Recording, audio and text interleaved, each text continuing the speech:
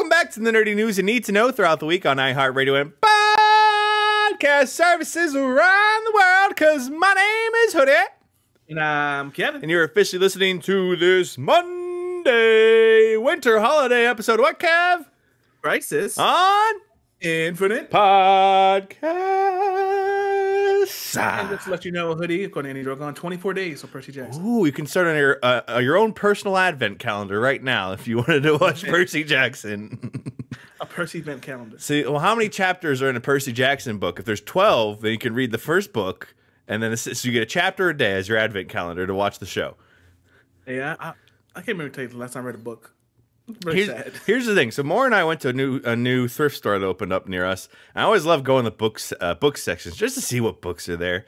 They always have Harry Potter, but it's always here's 1, here's 4, here's 5 and 7. I'm like, well, I want the other ones. I can't buy all these ones randomly.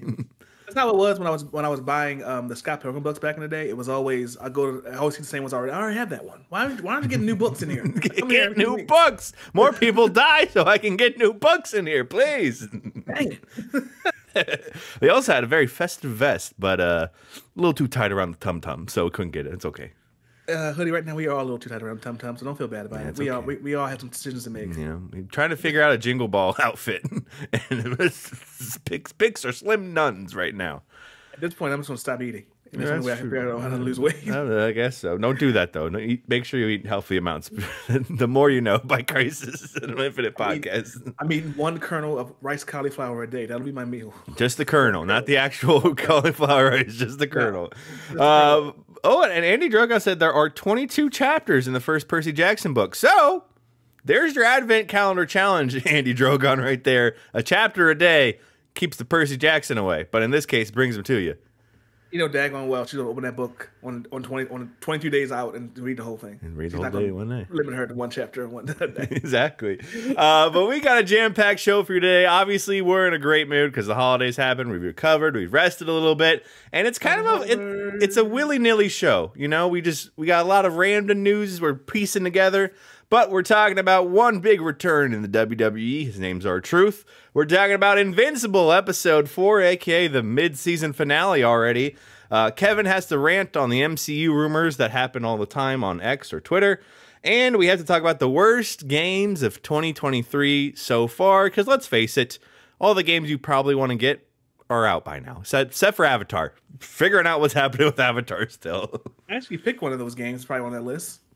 You did. It pay out well for me. It did not pay out well for you at all. But you can see everything we're talking about, so much more, by going to hot995.com/Crisis Crew, or you could stay up to date on all the nerdy news you need to know on social medias at @infinite_pods on the Instagram. The X gonna give it to you. Or Kevin, where can they watch us live? Interact with us. You can go to youtube.com/infinite_pods to watch us on demand on YouTube. Leave a comment, like, and subscribe. Or you can join us twice a week here on twitch.tv/infinite_pods. Join us live in the chat and have a good old time with your boys. Yes, it's always a good time here. Got Anonymous Drew P, Giles Makesart, Andy Drogon, and obviously JB Perry in the chat. And we always start the podcast properly with what you doing. We talk about the things we've been doing, lives we've been living, games we've been playing, because it is a holiday break. We're going to throw an extra one in here. What have been your Black Friday / Cyber Monday hauls, because they're really the same thing nowadays. They're not two separate things anymore. I think Black Friday started 2 weeks ago. It did. We'll talk about that when we get to me. Don't worry. But Kevin, since it is Monday, you get to go first, good sir. As far as Black Friday hauls, I didn't actually get anything, honestly. I didn't really want anything. We were boring, got pots and pans. Okay. I mean, that's what we did. And then we put some money down on our cruise. It was like, we looked around and it was like, don't really need anything. well, nothing a Black Friday sale will have. Like, you know, we can't, you know, retile a roof through a Black Friday sale, because that doesn't exist. I mean, sometimes it could if you buy off all the roof tiles off of Amazon. Then they should be, but there's never any sales on Black Friday at the grocery store. Like it was like Black Friday prices on like chicken and beef and frozen fries. Could you imagine? That'd be stocked up for life, you know what I'm saying? As far as what I've been watching, I found this really, really interesting documentary series on Netflix called How To. Okay. I think there was I think there are 3 or 4 versions of it. So the first one I watched was How to Be a Mob Boss. Ooh. And it's like chronicles mob bosses throughout the history of time. Second one was How to Be a Tyrant. It talks about like, you know, dictators, Stalin, Hitler, all those people. Mm-hmm. Then the third one is How to Be a Cult Leader. I haven't watched that one yet. But I'm definitely getting like my dad documentary series right now. And I go, this is very interesting. This is good. I actually learned a few things I didn't know about a couple of tyrannical leaders I thought I knew. I didn't know that person was that bad. I knew he was bad. I didn't know he was that bad.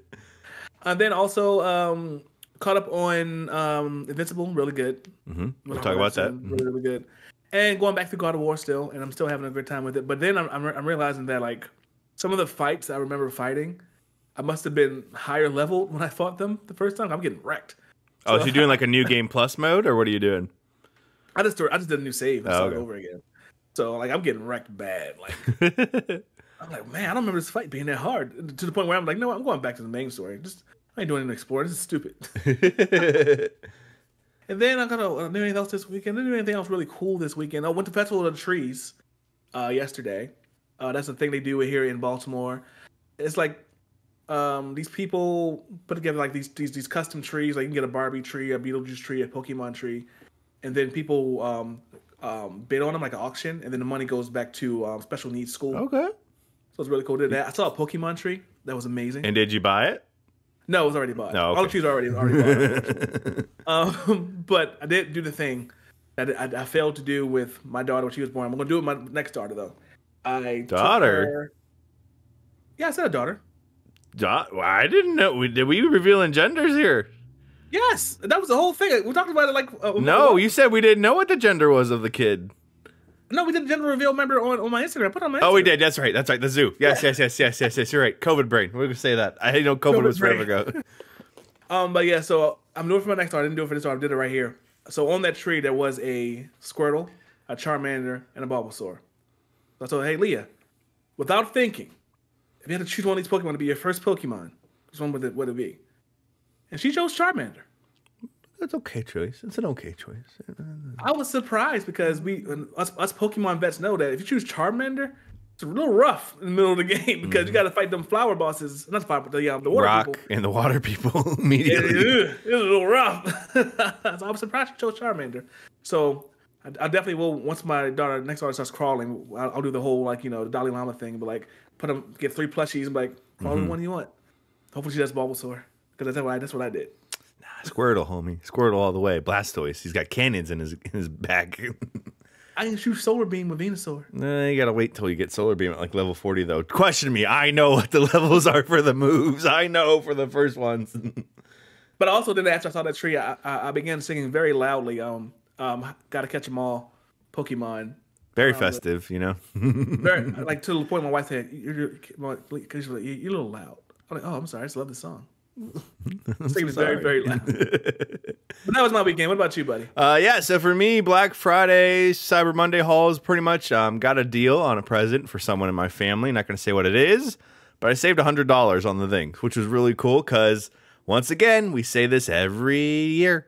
Make sure you follow at Wario64 and get his notifications because that's what happened. I woke up at 6 o'clock. It was a lightning deal, and it worked out. So he'll be happy. They will be happy for Christmas.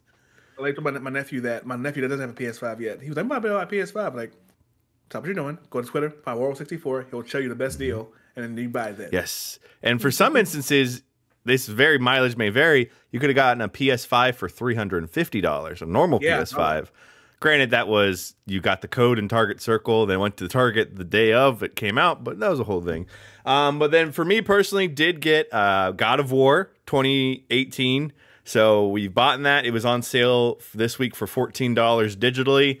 I think you can still buy it in stores retail for $9 if you want the disc, but I figured just get it digitally, which is dope. So I'll start that probably winter holidays most likely. And on top of that, this is a pro tip if you are planning a wedding soon or currently planning a wedding, anything like that. Look for small things you can buy on Black Friday that will save you money ahead of time because we bought some lights for our tables, and we bought we're trying to do pretty much the big marquee letters for the hoods when we get married. So it'll be like THEHOOD S, obviously. So we bought them. They were on sale too. We bought a couple just to see if they're what we want or not before investing in the rest of them. Question. I'm just curious. She's probably already struck this down. When you guys are formally announced at the reception and you come down whatever kind of aisle or whatever that is, are you going to play I'm So Hood? Here's the thing. So I've tested this out. This is my personal anthem, I'm So Hood by DJ Khaled. Tested it out at one of the comedy shows for intern John. It's good, but it's a deep cut more than I realized because everyone's like, oh, I know All I Do Is Win and like the other songs, but I'm So Hood is more of a deep cut of you were, 6th, 7th grade listening to that on 106 and Park, more than anything. I think it'll do, if nobody else knew what it was, I'd be like, yeah, me. Like, I get it. Yeah, literally the radio people will get it, but they're like, what? Yeah, exactly. The radio people will get it. As of right now, we're thinking this is an insider for you, the hashtag Crisis Crew, aka the people. We're thinking we're gonna come into damn it, what is it? The ABBA song. Dancing Queen. No, gimme a man after midnight. That song. Okay, I forget what the title is. That's a potential, which would be cool. But those are Black Friday hauls. Aaron Giles thinking about copping Breath of the Wild. That's a good soul sucker game, so make sure you get through Spider-Man 2 before investing in that one. Andy Drogon got Mortal Kombat Hogwarts Legacy for PlayStation from Target. Then she got Stardew Valley, Unpacking, and Stray on Steam. Great, you're set for the next 6 months there. So check Steam sales. Shoot, I didn't even think about that. There's the thing, Kevin. It's everywhere. Everywhere you go, there's a sale. But those are my sale hauls, which is fun. Let's see. Anyone else? JB Perry got his Christmas shopping done. He might try to get Hogwarts Legacy. I think that's what's going to be the sleeper hit.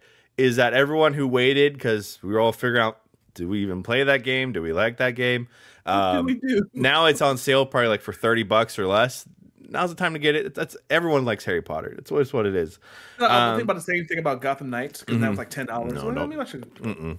No, not even $10. No, it ain't good. But on top of that, thing I watched, Squid Game: The Challenge, which is the reality version of Squid Games. It's actually pretty good. If you are like me, and I've said this on the show multiple times, a challenge fan, the MTV Road Rules Real World, it's pretty much that. And little did I realize there are a lot of other reality show people on this show. I thought they were just average Joes, but pretty much everyone on that show has made a TikTok now, which is why it's taking over your For You page, which makes sense because if 450 people say they're on the show on TikTok, it'd flood your For You page. A lot of them are in actual other reality shows, and I think I've gotten through the first 5 episodes. It's good. It's definitely, you can tell Netflix is like, hey, we want you to be a villain. We want you to be like a hero of the show or whatever. So it's trashy TV for you to watch. So watch it if you like that type of stuff. If not, you're not missing anything. Yeah, I was seeing a lot of people react to it on Twitter over the weekends. I was wondering, is it reality for reality's sake, or is it actual reality? Because there was one thing, and I haven't watched Squid Games, but it was 2 characters are best friends going into this next game where you know that this is the game where your friend dies and show something like that. So I wonder, are they really pushing this to be reality, or is it actually reality? Well, so the cool thing is, this is a mild spoiler. They kind of go through the beats of the normal show on Netflix, but then I think it's the 3rd challenge that's supposed to be tug of war. It actually ends up being Battleship. So then they kind of switch things around, and then it's oh, what are we doing here? But there definitely are characters you really want to win, and one character you really want to see lose, and you'll know who he is immediately off the first episode. You stuck my Battleship. Yeah, I might give this a speed watch where I just. It's only 6 episodes and an hour each, so it's a pretty quick watch. They're all out now, but like I said, it's reality for reality's sake. It's not realistic at all, and the other side of it is apparently the shooting schedule and conditions were very bad. So we'll find out what happens with this show, and if Netflix does it ever again. They do the thing with the hide and seek lady, the big old. Oh, the red light, green light. Yeah. So every contestant has a paint bag or whatever that will shoot to simulate them dying. Other thing is, if you've seen the Mr. Beast Squid Games, it's the same thing. So I take that as you will. Mr. Beast Squid Games is 30 minutes. So I don't know. Mr. Beast. We can do a whole episode on Mr. Beast. We could. So many questions about that guy. I don't know if he's good or bad.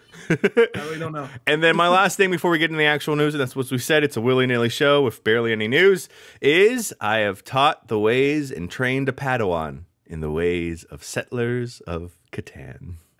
Who is the new victim, I should say? Brother John is the new victim. As much as he's tried to avoid and hide whenever I bring Catan home for the holidays, little did it take was his fiance seeing a deal for it for $20 at Target that I got a FaceTime call and taught them how to play the game for an hour straight. That I was on a FaceTime call telling them how to play Catan. That is great. And that guys all play together. Brotherly love of, hey, just make me the fifth player in this at this point. Couples night. There you go. There we go. So can't wait to whoop his ass come Christmas Day with Catan because he thought I taught him all the secrets. No, I did not. I know. I'm prepping. I taught you everything that you know, not everything that I know. Not everything that I know. So that's what I've been doing.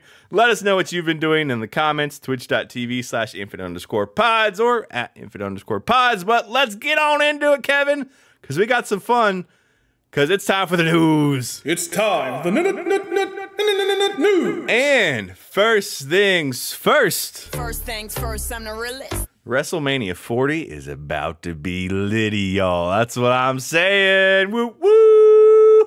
It's going to be a fun time in the Brazilian brotherly love. Hell yeah, because Kevin, as the wrestling expert on the show, what happened last night as of this podcast recording? Well, we did have the men's War Games match. It's a pretty good match. But at the end of the show, we all thought it was over. And they even showed the whole, copyright thing at the bottom right corner of the screen. That old familiar record scratch hit, and CM Punk returned. Look in my eyes. What do you see? Which is official. CM Punk back in WWE literally 2 months after he was in AEW and left, so. Well, he was asked to leave. Yes. JB Perry in the chat said it best. Hell froze over, and it did. Yes. It's been 9 years, practically 10 years since we last saw CM Punk in the WWE. This is the wrestling segment of the podcast, so skip maybe 5 minutes if you don't want to hear about wrestling stuff. No, you will stay. But we are excited because it is the journey of this podcast that just started today or yesterday until April 7th through 8th of where we're going to finish this journey. It is. So they say Royal Rumble kind of starts it all, but it really was Survivor Series. You kind of start getting to see hints, pieces put in place, so to speak, for what you're going to see. Very exciting stuff. Yes. So what this means, CM Punk being officially back in the WWE, is we assume he will be headlining WrestleMania one of the nights against the current WWE heavyweight champion, Seth Rollins. Yes. So if you're into this wrestling life, first of all, thank you for joining us. But also, when he came out, of course, there's cell phone cameras everywhere now, especially in the front row of wrestling thing. Everybody records everything. Nobody's in the moment. Everybody's just with their phone. Like, all right. So this is Kevin's referencing the TikTok of wrestling was cool back in the 90s when everyone had flash photography. Yeah. But when he came out and he's like gesturing to the crowd in front of the aisle before he didn't walk down the aisle at all. He didn't go to the ring. Seth Rollins started hurling obscenities at him. F you, you piece of S, like a lot of things, to the point where Corey, what's his name? Graves.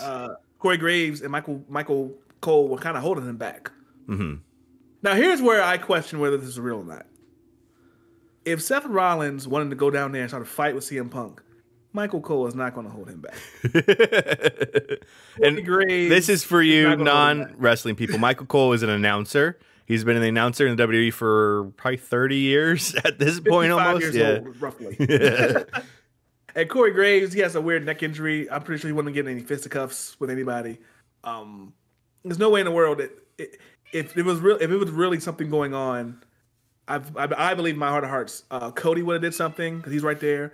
Sami Zayn would have did something because he's right there as well. And if you look in the background of that, Jey Uso and Randy Orton are in the ring having the time of their lives. A returning Randy Orton too, by the way. Yeah, another thing, Randy Orton came back last night too, and that was great also. Because Randy Orton's the size of Brock Lesnar now. I don't know what he did. I don't know what he took. And he's still wearing them tighties. He's like, I still wear it in the trunks, and that's it.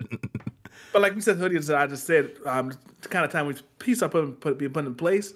It looks like we're on a crash course to Seth Rollins versus CM Punk, either at Royal Rumble or hopefully WrestleMania. And I hope to God it's WrestleMania because that place is going to go crazy. And then obviously we have 2 nights of WrestleMania. We assume Roman Reigns versus Cody Rhodes is still the other contender now. Maybe The Rock, who knows?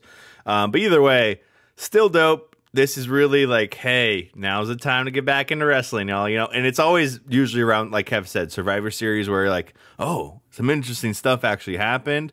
And then it pays off. December, usually nothing really happens. Then it's January, February, March, April. Boom, boom, boom, boom. Yeah. WrestleMania.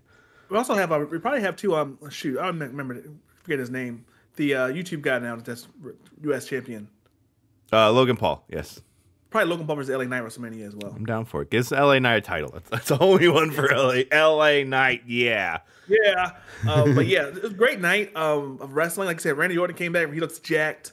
The other thing too that happened last night was that supposedly, Drew McIntyre stormed out of the building because he was upset that CM Punk came back. But then if you look again at everybody has a phone, everybody's watching everybody in that front row. The cameraman supposedly signaled to Drew McIntyre, and then that's when he went crazy. Yeah. So it's interesting, and that's the cool thing of like wrestling in 2023. Anything that looks like quote unquote a work or is actually happening, most of the time isn't as much as we thought it was anymore. I always say the people that watch wrestling as a sport and they want to see their guys as champions, they want to see their guys win. Like, no, you're watching this show wrong. It's a show. Yeah. Watch it like you watch Invincible. Watch it like you watch Gen V, The Boys. It's a TV show. It's not sport. But yeah, exciting times. And if you know your partner obsessed over TikTok, it has. I think him coming back. The video has over.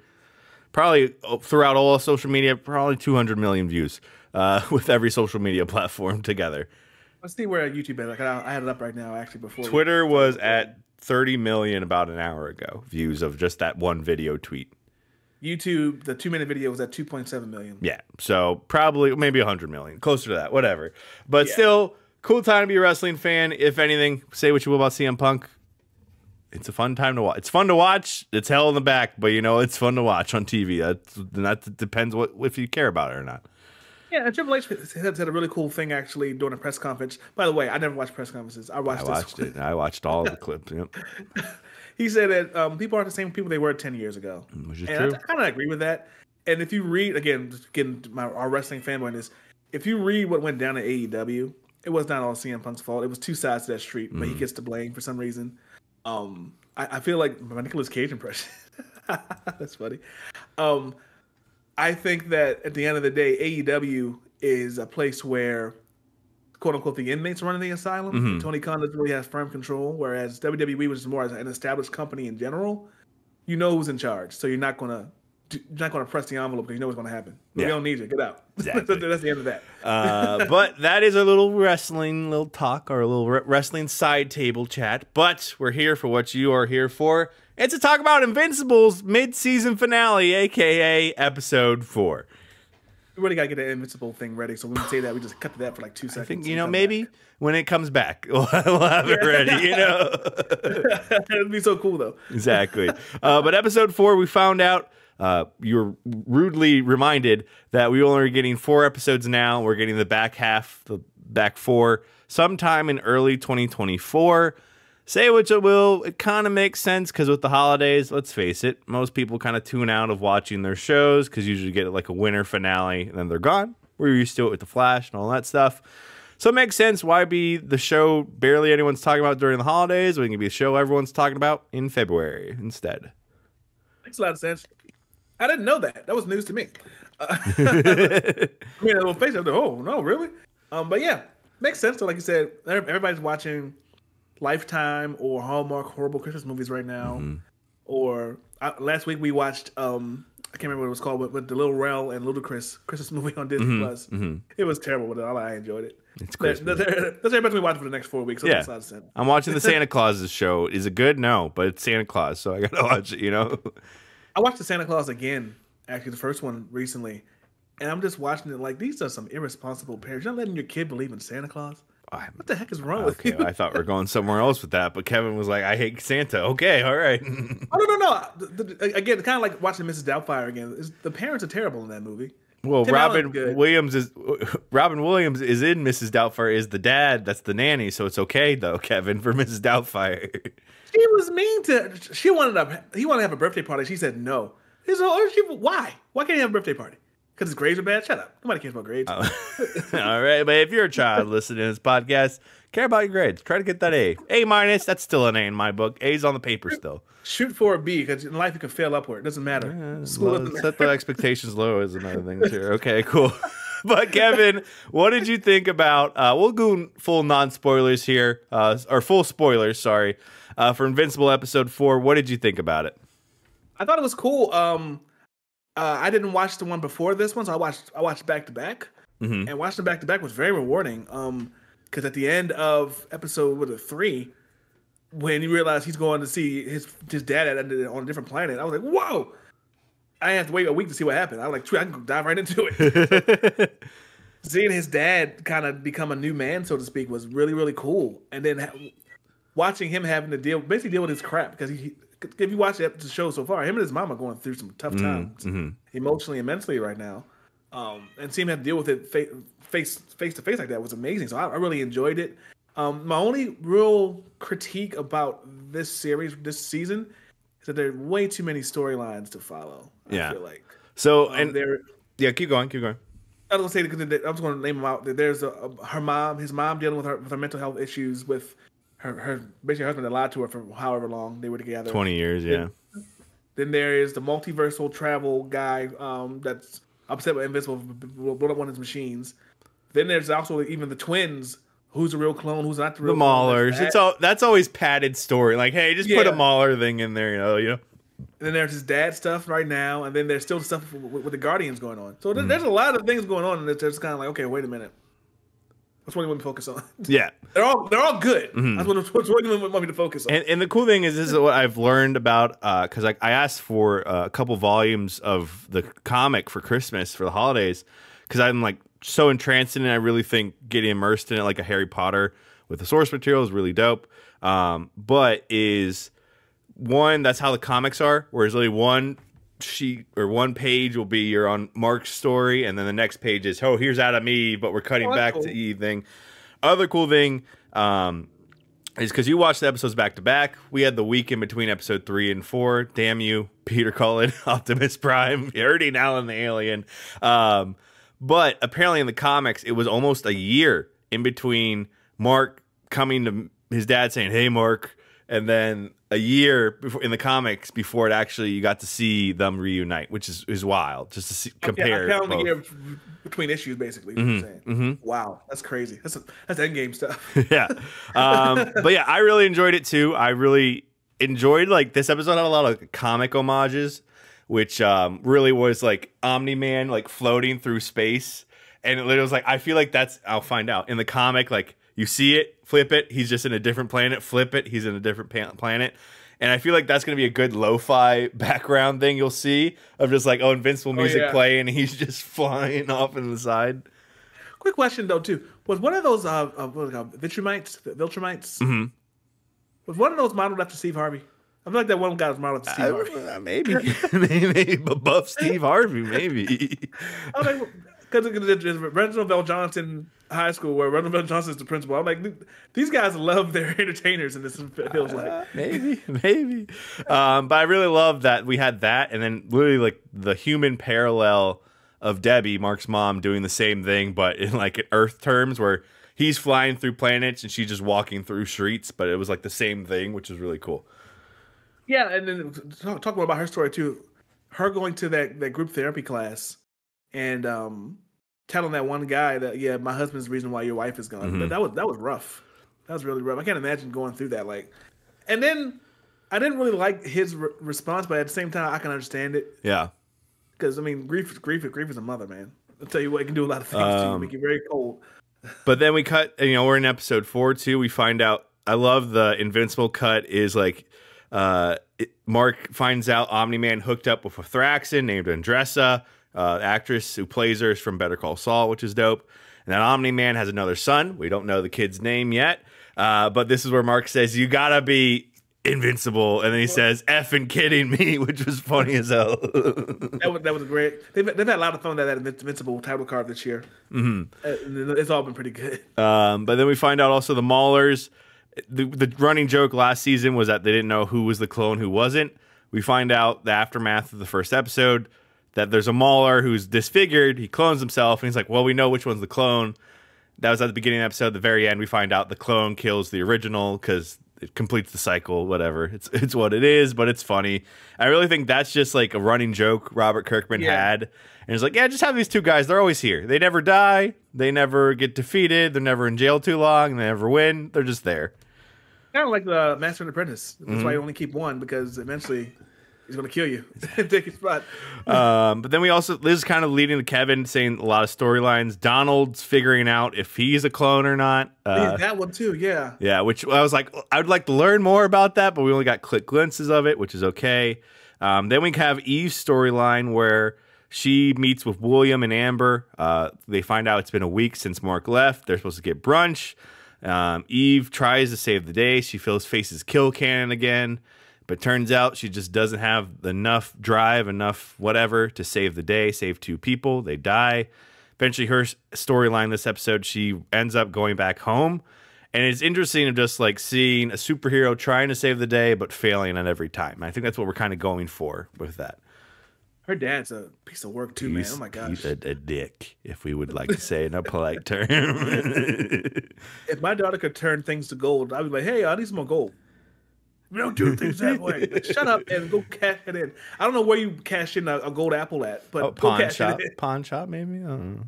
Yeah, I'm a low board pawn shop. Like, yeah, I'm gonna need to go. I want to go to Detroit Pawn just to meet that family. Just be like, no, it's supposed to be worth $1 million.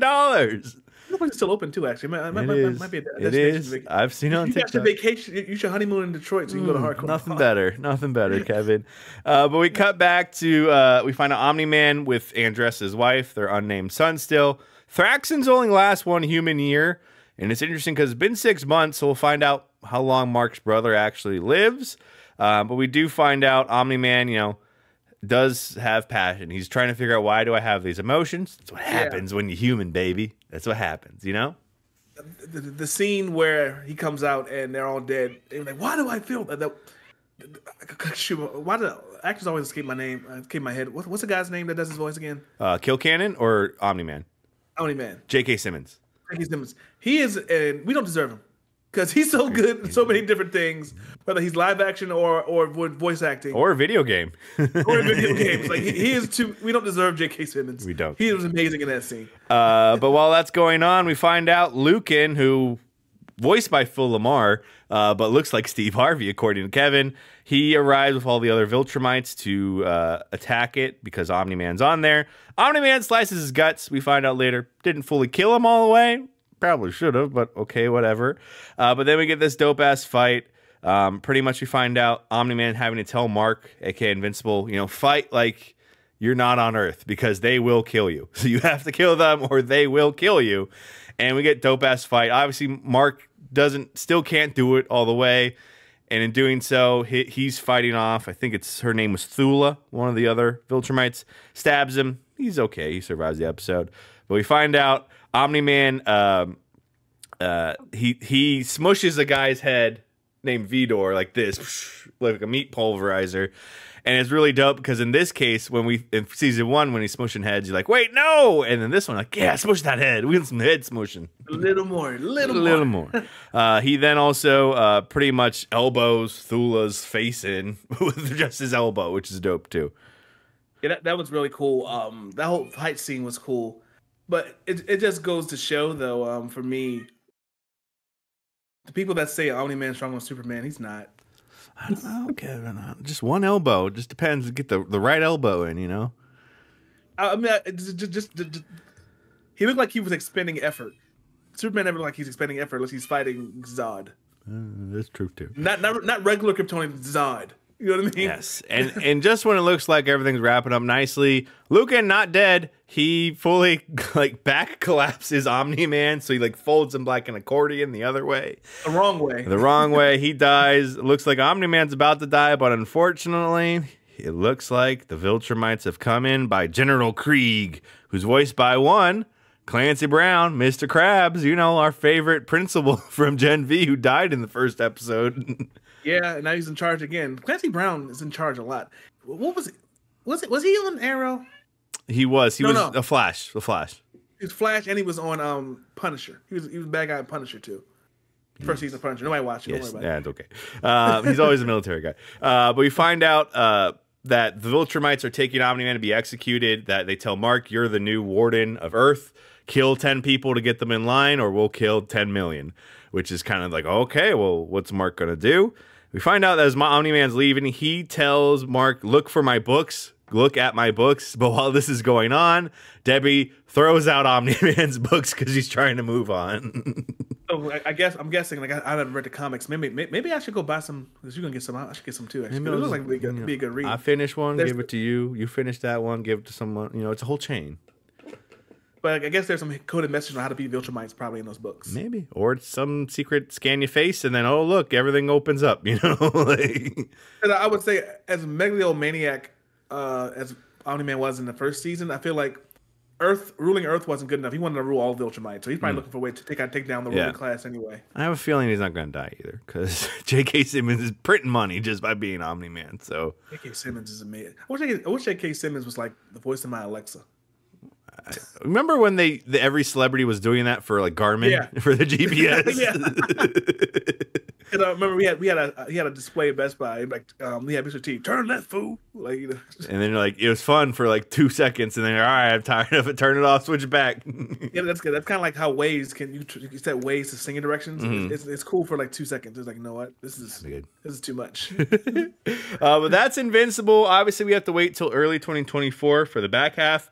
But interestingly enough, Robert Kirkman did say episode 4 and episode 8 are his favorite episodes this season because they will leave you mind blown. And episode 4 did do that. So we'll find out what happens in episode 8, the season finale, you know? Also amazing too that the other story we forgot about is like basically Mark disobeying the guy's orders to go there. Cecil. So that's gonna be Cecil, yeah. So that's gonna be another thing to Cecil has a lot of things going on he doesn't even know about.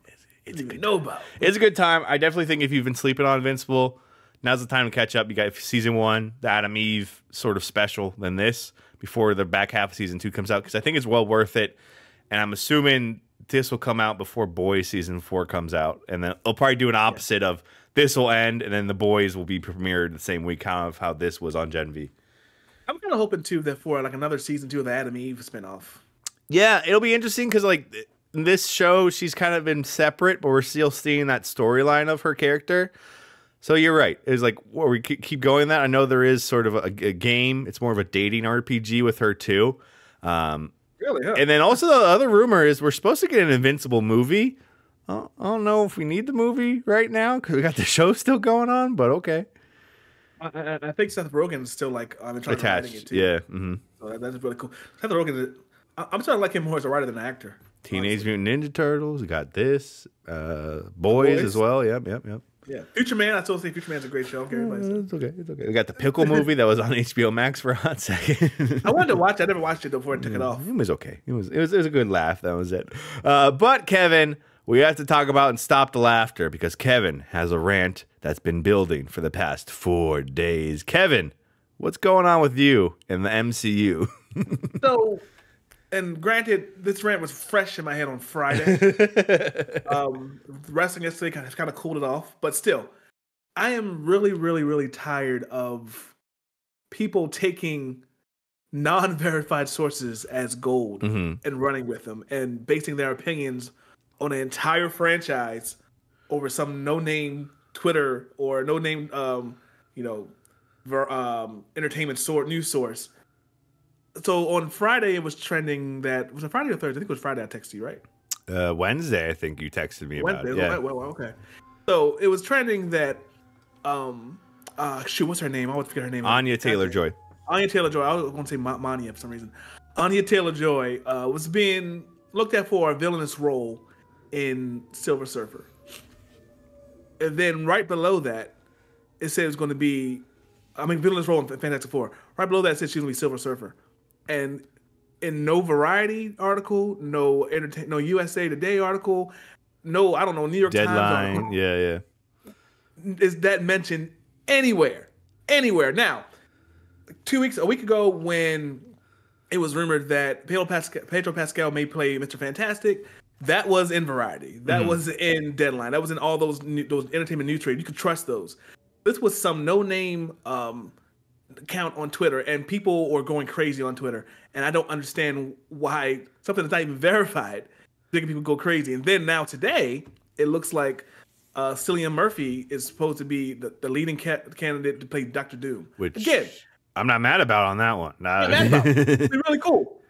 But it's not verified by anybody. And people are going crazy again. And it goes into and then whenever somebody gender bends a character, you always get the people. Now, ironically, I'm in the basement when I say this. Get people that live in their mom's basement. And technically, this is your parents' basement that you own now, but okay. Yeah, exactly. You get these basement dwellers who say this is the reason why the MCU is failing. This is why I don't get none. The MCU don't need your money. They don't want your money. They don't want one guy to pay $13.50 to go see the movie. They want me to pay $13.50 times 4 is what? I don't know. $45. Take their entire family to see the movie. That's why they do these things. It just makes me so upset that people use this to say this franchise is dead. Like, no, it's not dead. You know why it's not dead? They did 25 before this that are amazing. now, Kevin, who was Cillian Murphy supposed to play? Dr. Doom. I forgot to do it. But yeah, I think you're right. I think that's your full rant on things currently. Yeah, okay. Because anyone who talks stuttering and get really upset and get sweaty. You're fine. So, yeah. I think you are right. I'm just saying, Crash Crew listener, if it ain't us, if we don't talk about it, it's probably not. We like to be your source for news because we found it, then we retweeted it. We see a lot of things that we don't talk about. Yeah, I think it is true. We are in. I mean, that's just the world we're in. We're right now until it's confirmed. We just Google things and think things are going to happen. Really, we're in the height again of fantastic forecasting. We know. I mean, according to Variety and Deadline, Pedro Pascal is Mr. Fantastic, but till Kevin Feige says it, it's technically not confirmed. But hey. That's just people trying to be people, trying to get them scoops, and we're just trying to be here to entertain you, give the news you need to know. And Anya Taylor-Joy, I still think is my front runner to play Gwen Stacy for the Spider-Man's whatever future trilogy is. If that happens, how that involves Sony, who knows? Cillian Murphy, I think, is dope. It would make more sense to match him age-wise now with Pedro Pascal because I think they're around the same age-ish or somewhere in there. If they happen, they happen. But I do think we are in like a world of Twitter, and I think it's not the For You. It is the For You page on Twitter now of just, well, you liked all these casting news of Mr. Fantastic. Here's all the rumors. Whereas it used to be your following page was you follow Variety, so you're getting the news source from Variety. And like I literally just saw a rumor about what Echo could be about. And if it's true, people probably not going to like it. But I haven't watched it yet, so I'm not going to go crazy about it. There you go. Until Variety or Deadline, IGN, or us tell you, you're good. We put us in the same lines of those other three.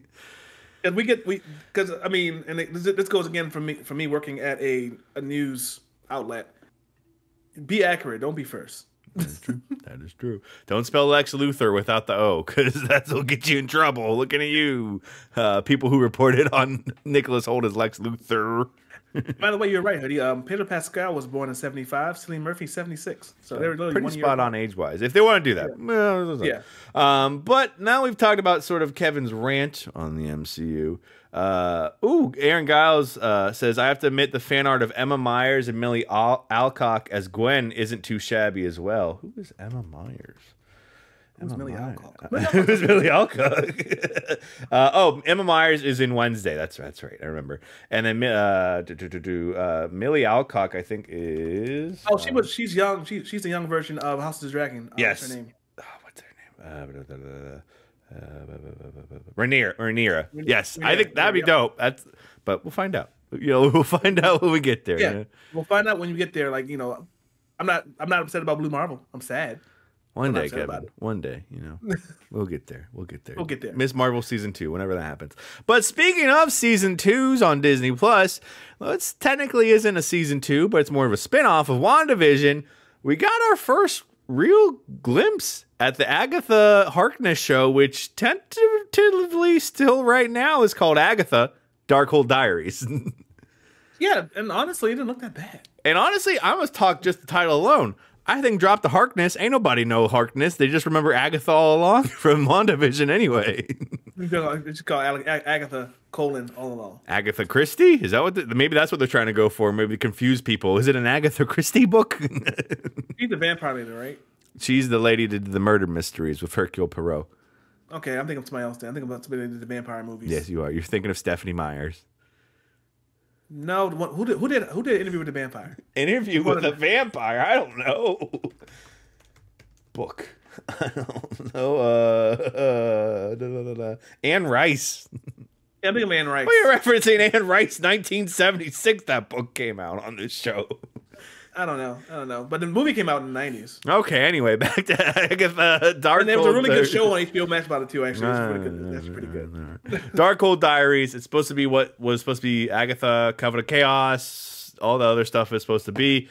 Looks dope. Pretty much how we're getting a glimpse at this. It was sort of like a teaser reel, which you would see maybe at a Comic-Con or, this holiday season, get a first look at Agatha Darkhold Diaries in the AMC Movie Minute with Maria Menounos. It's called Movie or Groovy or something now. When do they film those? I always wonder. Like, are they constantly working on those? Oh yeah, and just like, hey, we got this behind the scenes on a movie no one cares about. Put it in it. The Movie Minute. It's okay. But the cool thing is, in it, we pretty much get a glimpse. It's really, I think it's like 30 seconds mostly of just pretty much finding out. One, the show is going to be based still again on the Darkhold, which is interesting. That the show will have pretty much completely female-led, which is really dope. Female director, female writer, dope as hell. We get a glimpse at Aubrey Plaza. We get a glimpse at Patti LuPone. Really dope. We don't know what they're doing, but it is cool.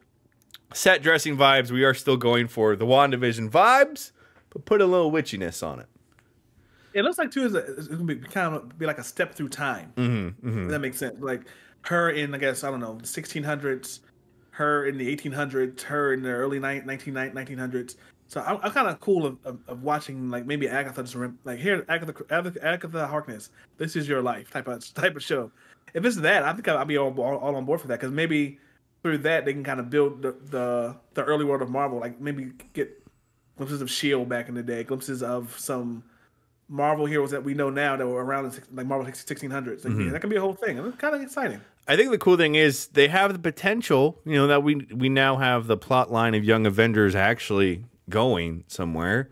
Maybe Wanda's kids pop up. I know they don't exist in MCU proper right now with 616 adjacent, if that's what we're calling it. It changes every time, every movie and show we watch. That's okay. But if the kids are involved, I think that's dope just to keep them top of mind. That, hey, those are probably also your contenders for Young Avengers as well. Other theory plotline that hangs over the show, will Wanda be involved at all? Whether it is, after Multiverse of Madness, after WandaVision, or before that. I think it'd be pretty cool to just get Elizabeth Olsen in for a day shoot and just say this was right after Multiverse of Madness or right before Multiverse of Madness. So it's still like, it can kind of connect the dots for us when you finish WandaVision and Wanda is something completely different than she ends up being in Multiverse of Madness. Yeah. There's also precedent too. Again, because we're in Fantastic Four casting season. Reed and Sue have a kid named not Nathan. I can't remember his kid's name. Nathaniel Richards, right? I think Nathaniel was his dad, or something like that. But I can't remember the name of the kid. Franklin Richards. Franklin Richards, yes. Very powerful mutant, and whenever they go off on adventures as Fantastic Four, they actually left them with a baby with him with a babysitter. Babysitter was Agatha Harkness. So there's something there too. I mean, maybe that's how Agatha stops being, Agatha. She actually cares for this kid. I don't know. I think the other thing is too cool is if you've played Midnight Suns, Agatha Harkness is involved in that game. There's the caretaker and there's Agatha Harkness. That's the whole thing. I'm assuming we're gonna get into that on this show. But that's a game to pick up this holiday season, get some Marvel storylines, and see if they pop up in the MCU, which is really cool. Yeah, that would be funny if Kevin Feige's sitting in his office somewhere. Oh, are you going to do that? Hey, we should do that. Kevin, this is a breaking, not a crisis, but a breaking deal. For you right now, if you're listening live, that's the beauty of listening at twitch.tv/infinite_pods. The Marvel Legends Captain Carter shield is $50 right now on Amazon instead of its normal $100. So if you want to get a little Britain shield on action going on, it's got the What If logoing on it. It's $50. So enjoy that. For the Brit in your life. For the Brit in your life, or the Captain Carter stand in your life as well. It's already 50% claim, so maybe get on it right now, though. She was chopped in half. That was sad. It was sad. And also, it's $150 normally, so that's $100 off there. So go get it. That's a deal for you. But yeah, either way, excited. Hoping that comes out next year. That's all. I just wanted to come out next year. And it'd be fun just really to get through all the shows the MCU has to get through, then have Deadpool 3 we know expected, and then let's go in sort of fresh back into things. Not Andy Drogon, but something cool shit. Why? Wow, they really made her shield half off. I mean, hey, it's perfect time to get it now, and then What If comes out in a month. So enjoy it as you will. Andy, you know I love dark humor. That's great. That's some dark humor. That's some dark cold humor. You know Dark what I'm cold saying? humor, There you go. But Kevin, now we've talked about that. Let's talk about one last thing. It's the worst video games of 2023 so far. We teased at the beginning. We live in an era where, yes, there were a ton of great games, and Kevin still has a chance at maybe coming back a little bit in our fantasy gaming league. He has Avatar on his list. We'll see if that game even comes out this year still. But we're talking about the games that were so bad, they're very notorious. We're looking at, the Lord of the Rings game, maybe a King Kong game.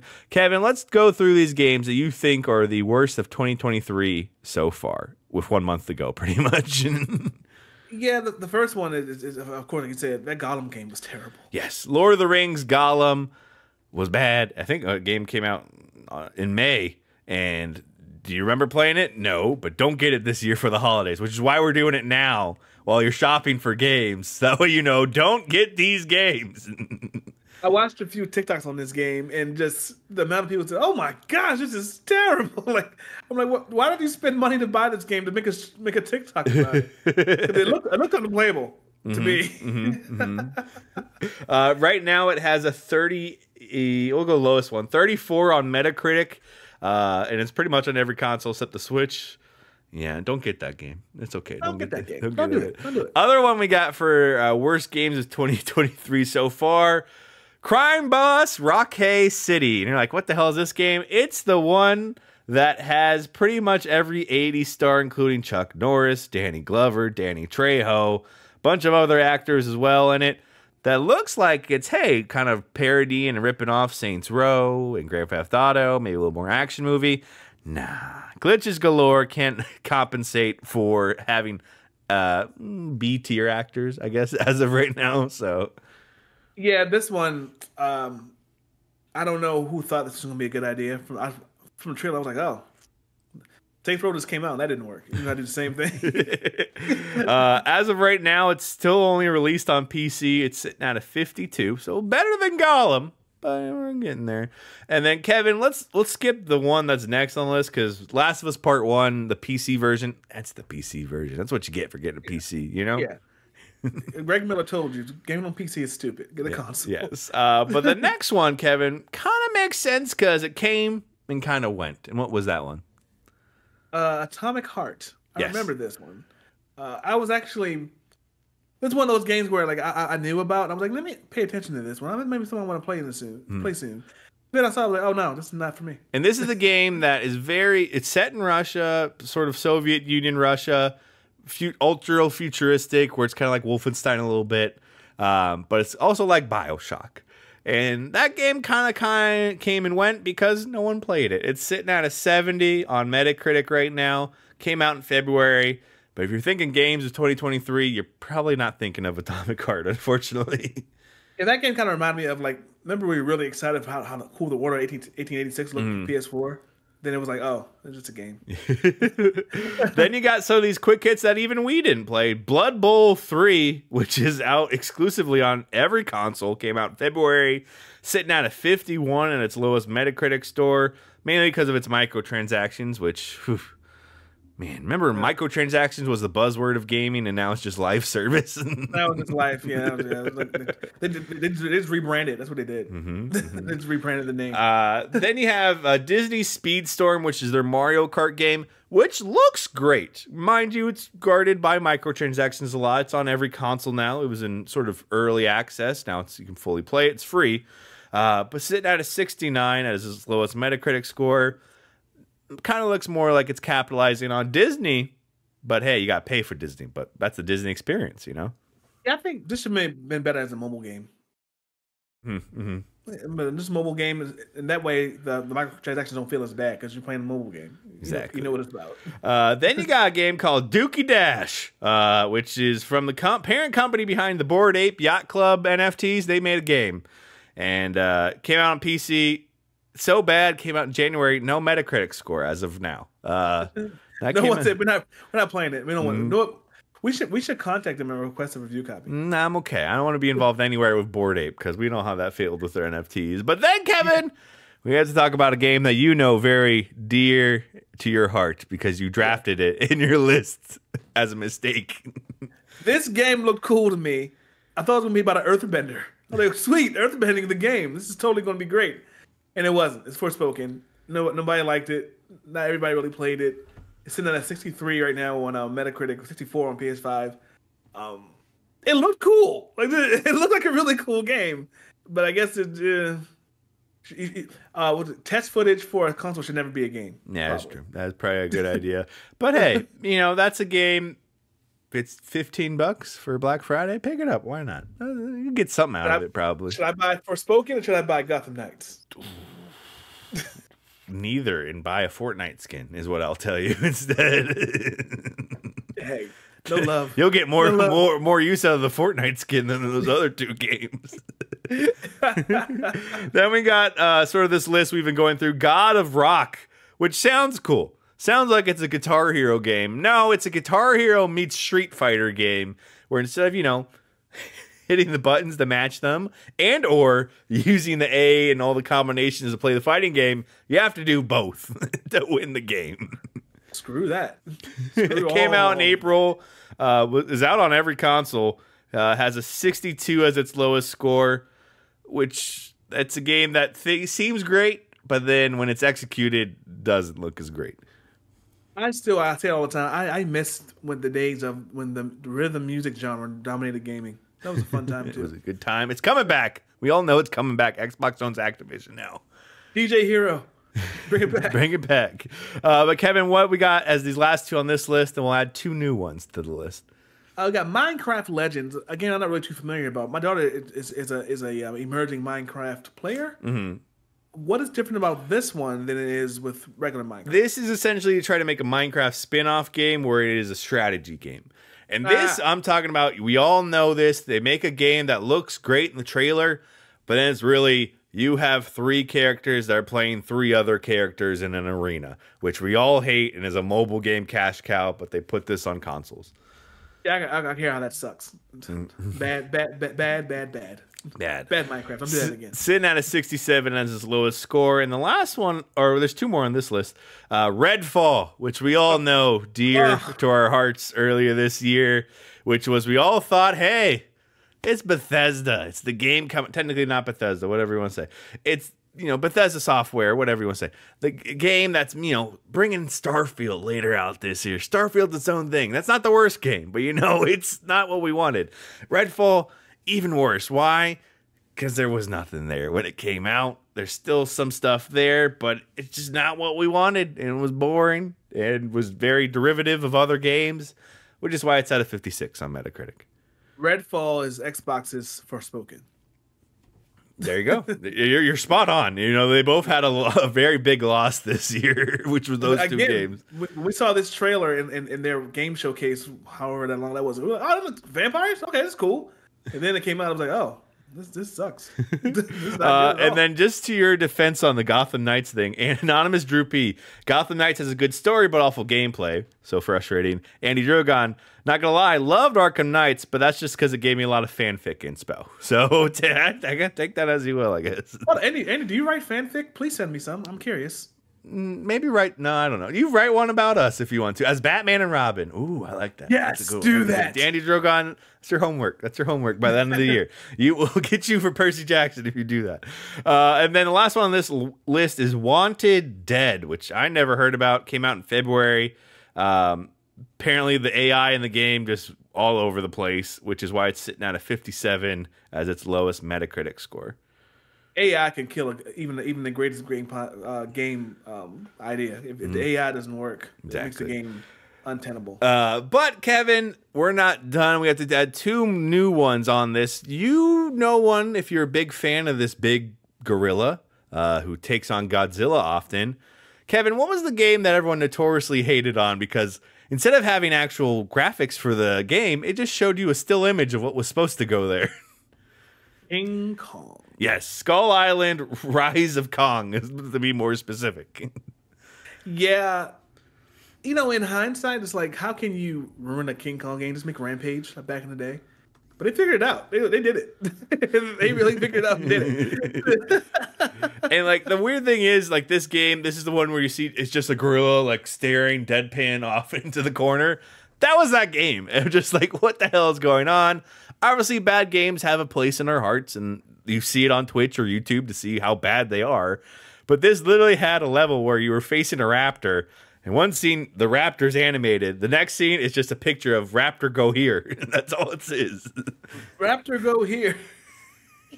That's hilarious. So that's a bad game, obviously. Let me see what it's at right now on Metacritic. I didn't see. Let's see. Alternatively, I do hear that Godzilla show on Amazon on the Apple TV is the MonsterVerse show. Yeah, I'm hearing actually it's pretty good. I may have to. There might be a Christmas vacation movie. Yes, I think so. Once the episodes are all out, yeah. Yeah. Rise of Kong, just on PC, came out last month in October. 23 on Metacritic. So that's 23? Our lowest. Yeah, that's our lowest one so far. But not to be outdone, we have to talk about. Came out, I think, as this podcast recording maybe 2 weeks ago. Let me pull it up right here. It is The Walking Dead Destinies, which doesn't have a rating on Metacritic as of right now. But this is the game, if you've seen it on TikTok or social media, it looks like The Walking Dead, but it's not. It's not how you thought The Walking Dead was supposed to look like in video game form, because it's supposed to have the option of, oh, it's kind of a choose your own adventure. What happened? The big premise is, instead of Shane dying in season 2, you kill Rick instead, and Shane's the leader. What happens instead? Who lives? Who dies? Thing is, facial expressions are whack. A lot of the scenes, or what we kind of critique some shows for, is it just a still image with audio going on, looking at you, Young Justice, a lot of the time, Young Justice. And it's weird. It's wild. You can see it on social media. Also tied right now for another game. So pretty much we're due for one in December. And the only game I know so far coming out in December, Kevin, is Avatar. So just get ready. You know, it's funny. When you mentioned this game, I thought you were talking about the game that we played at E3 in 2018. Oh, and I forgot, and you reminded me. It's what's again called? It was Walking Dead. I can't remember the name of the studio. Overkill. Overkill. Yeah, that was a first-person shooter. They're kind of along the lines of Days Gone on PS4. Mm-hmm. But no, this is another terrible Walking Dead game. That one wasn't that good either. And here's the thing: there's really only one good Walking Dead game, and that's the Telltale one. Yep. Maybe the first two, then the back ones are kind of all over the place. But after that, not really any other good ones. First two can legit make you cry, right? Yes, I could cry. You, for sure, would definitely cry if you played. Maybe that's a stream. Maybe that's a Kevin stream we do in the near future. Nah, I don't need that. Nope. Anxiety's high enough. Just saying. But those are the games you need to avoid for the holidays. So if someone says, I don't know, get me a game for my PS5 or Xbox or PC, whatever, don't get those games. Get something else instead. out of those games, get Gotham Knights instead. Let's bring it full circle, you know? Or if you really, really don't like somebody and they don't know that you don't like them, give them one of these games. And then they'll know. That is true. If you want to say, F you, I really hate you. Hey, you have an Xbox? Here's the Gollum game. Enjoy. What was that other game called? The Rock K City game? Crime City, Rock City, yeah. Crime Bot, whatever. Something like that, yeah. Give him a copy of that. Like, this is for you. I saw this, thought about Chuck you, Norris. Yeah, Danny Trejo. Happy holidays. Enjoy yours. Play this game. But that does it for us on this episode. We will be back on Thursday talking about, I don't know, we'll find out. Countdown to Percy Jackson. Hopefully something happens. We didn't get a Star Wars trailer like I thought we were going to get this weekend, unfortunately. You know what we could do on our next episode, Hoodie? Andy Drogon had a great suggestion that we should take, I don't know where the test is. I'm sure it exists somewhere. Okay. We could take the test to see what our godparents actually be. Ooh, who are my Percy Jackson godparents? I don't actually have real godparents. I'll say that to you right now. I have 3, but I only talk to 1 now. Why do you have 3? Was one a backup for the other 2? Basically, in case these 2 die, well, I got another one still. They didn't die; they just kind of fell off in life in general. Okay, I'm smart, I guess then. But we'll be doing that on Thursday's episode. Will it last an hour? No, but we will see what happens with it. That's for sure. Maybe we'll do one in the beginning, one in the end. And then Andy Drogon, as soon as that fanfic is done, that will be read on this podcast, though you best believe. If I have the time, I would totally produce that auditorially for a podcast.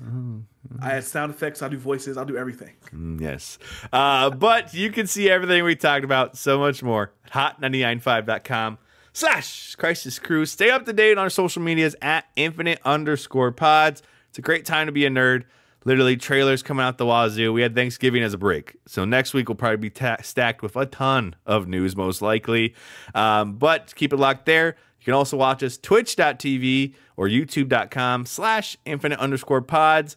It's a great time. The chat is always wild. And literally, we love that you guys literally talk to each other on there and have conversations without us. And then we have to catch up because we want to be in the know.